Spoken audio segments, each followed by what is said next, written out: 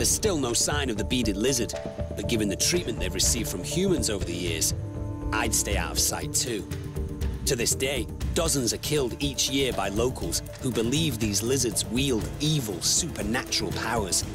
And just up the path, I spot another animal suffering from a bad reputation in these parts. Oh, look. See, right there, there's a tarantula. Woo, that's a big tarantula.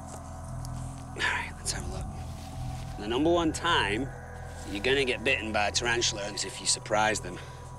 So, just have to be a little bit careful in the introduction of my hand.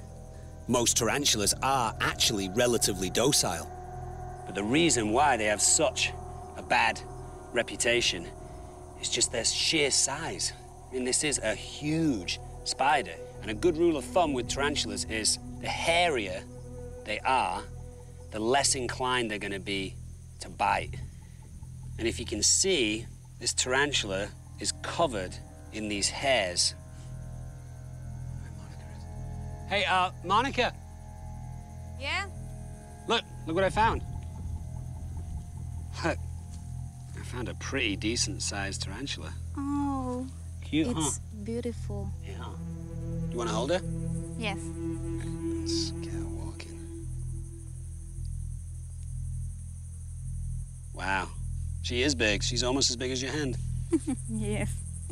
Look at that color. That's great. That orange color on her. She's beautiful. Yeah. But she's bringing us together. It's very sweet. A very touching moment between tarantula and two humans.